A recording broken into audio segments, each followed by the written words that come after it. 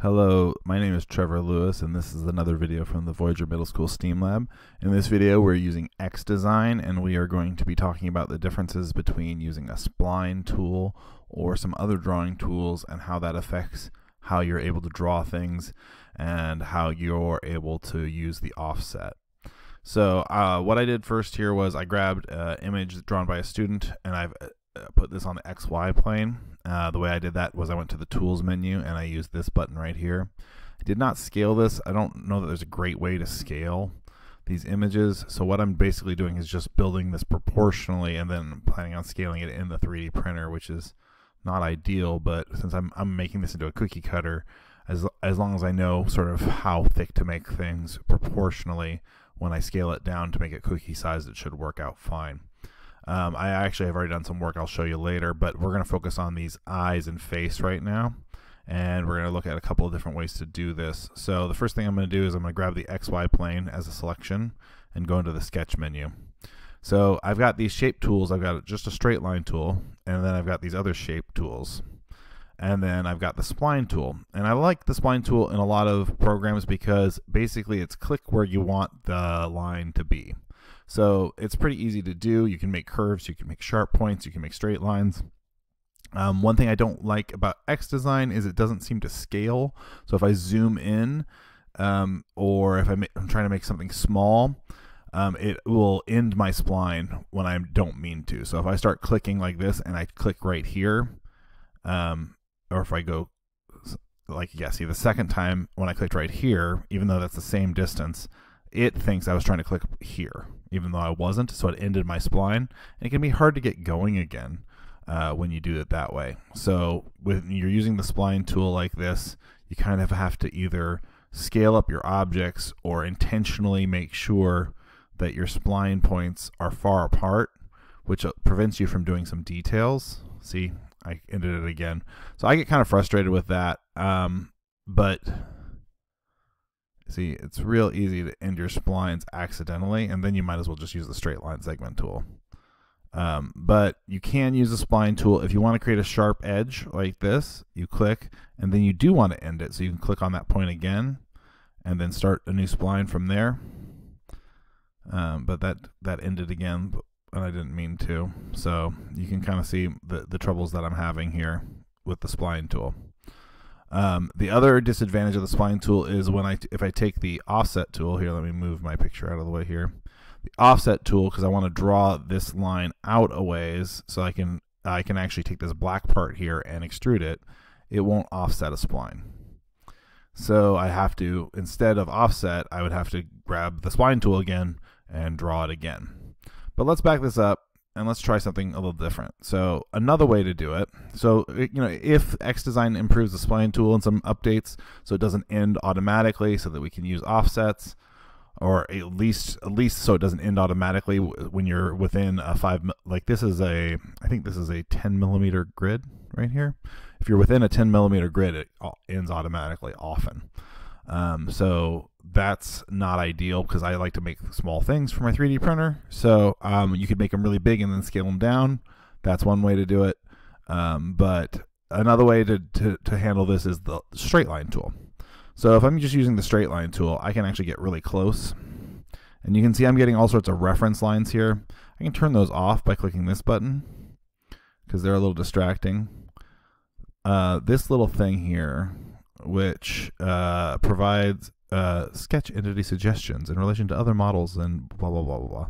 That sometimes gets in my way when I'm drawing, but because it doesn't always guess where it should go. Like right now I want to click there, but I can't because that's in the way. So, I kind of have to work around that. And then as I'm working, I might need to scroll in and out, or I might need to pan by holding the control button and middle or right clicking. But this is a little bit faster, you can see, because I don't have to worry about being so far apart. And then when I get to the end, I'm going to make sure I click.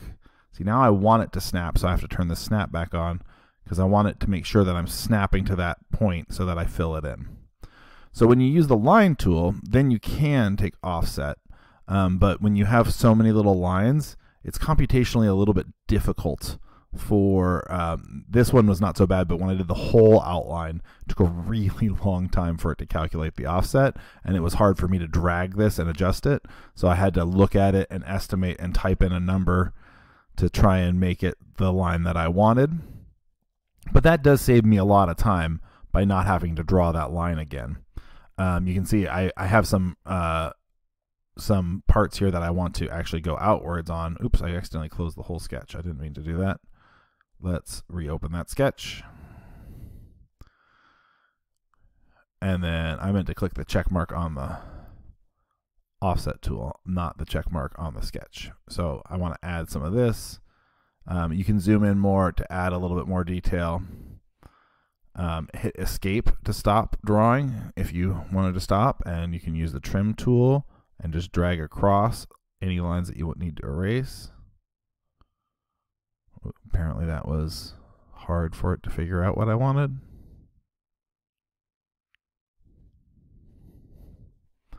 So this is another option, is drawing with the line tool. We'll see if this processing gets done here or if I have to make a cut.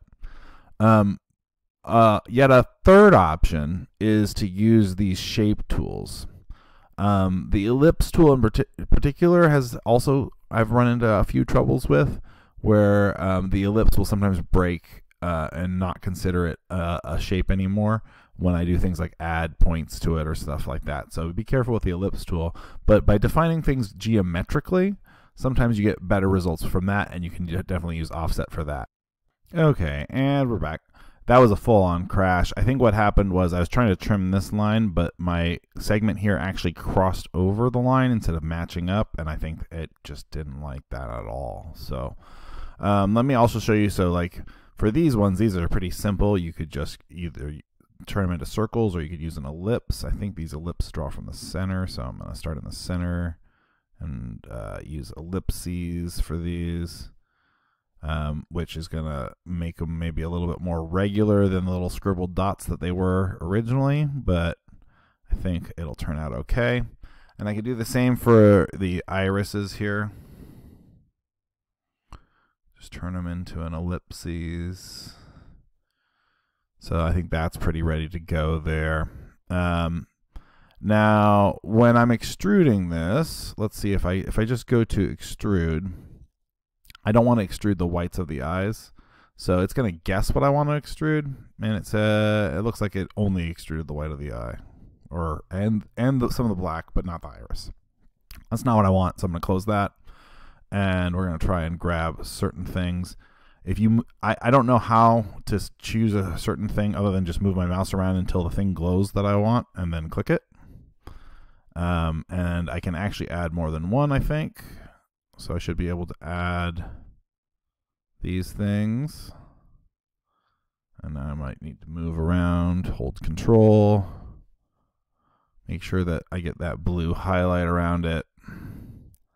And I know for what I'm doing right now, I need to be 55. So that's what I'll go to, is 55, and I'll hit the check mark. Ooh, did that work? Oh yeah, it hid itself because the whole rest of it was hidden, and I think it was set to add. So if I show now you can see where I'm headed with this. I had to hide it because I couldn't see it to trace it, but you can see I'm making a cookie cutter with these parts denting the cookie.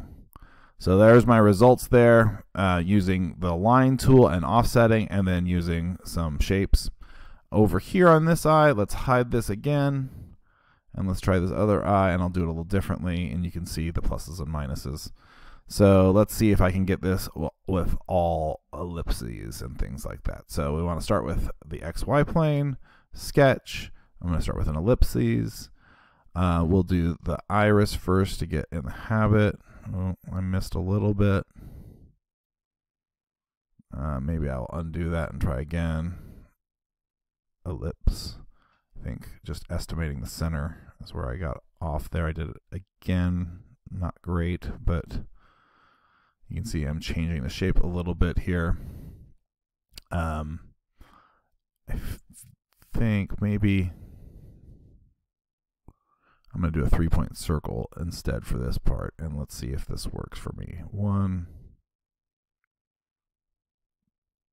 2, 3. Could be worse. All right, and then let's try offsetting that.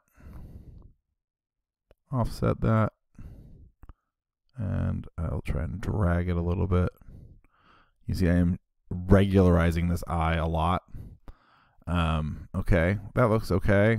Let's try that. Check mark. All right, and then on this one, I could do a circle again. Let's try a 3-point circle again. I haven't really tried 3-point circles very much, so I'm curious if I can do stuff like click here, and then I'm snapping to too many places here. Let me scroll in a little bit. Something like that. Could be worse. All right, and what if I offset that? Can I offset that circle? Yep. Maybe not quite that far this time. Make it a little thinner. Okay. Check mark. All right, and then maybe I need to obviously do some trimming here.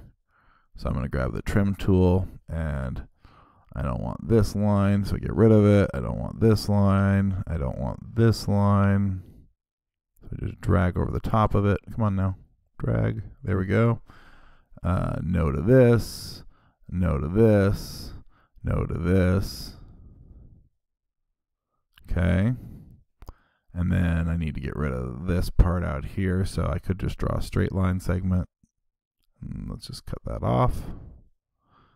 Escape on the keyboard to stop drawing straight line segments, and one more straight line segment over here.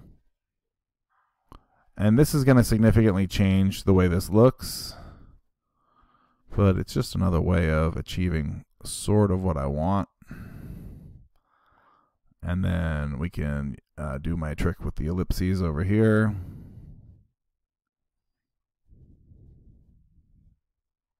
I'm snapping to a bunch of stuff. You can turn off the snap, or you can just zoom in. Either way works.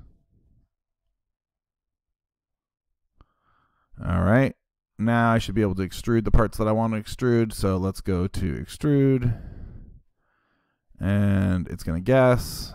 And it almost always guesses wrong, but let's see. Ooh, that's, nope, it guessed wrong again. But let's close that and make sure we get the lines, the iris, the freckles.